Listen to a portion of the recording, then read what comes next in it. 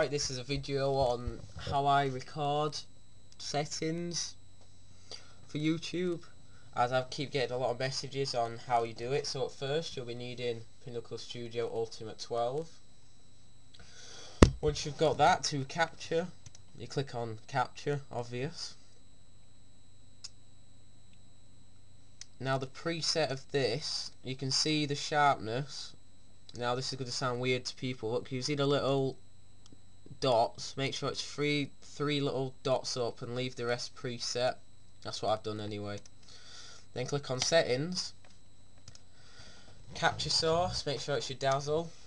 If you live in America, NTSC. If you live in Europe, it's PAL. If you want to record in PAL 60 to record Modern Warfare 2, you need NTSC and AMCAP, but you can look that up on YouTube. Best aspect ratio 16:9. Capture preview, disable it. No auto scene detection, click that. Capture format, right, this is the best. MPEG 1.2, you could just click high quality, but I prefer to do it custom and run the data rate at 8,000. I prefer to do custom and do that. Leave everything the same, but just put that to, oh, for God's sake, 8,000. There, it's done it.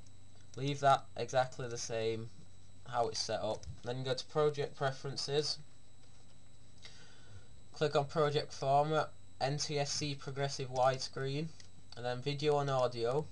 If you're going to do a voice commentary like I sometimes do, you'd need to pick your microphone here. And then over here it says background rendering. Click the little dot here that says use this codec, or however you pronounce it. Click MPEG 2 for best output to disk. You can enable discrete 5.1 surround sounds, but it's up to you. It does nothing at all. Right, the Dazzle ain't plugged in, obviously, because the screen's black. But you click start capture, you'd get the idea. Then you'd go on here and find a video.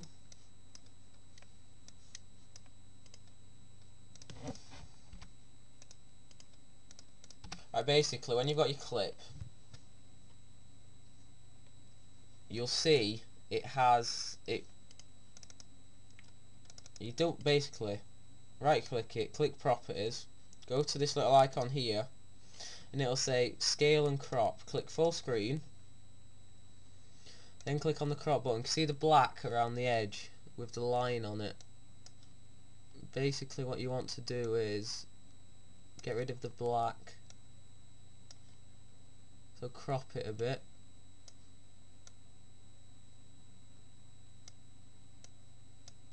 Oh. And then click scale.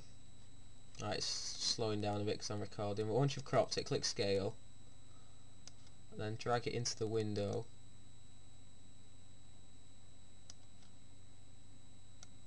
So it fits fully.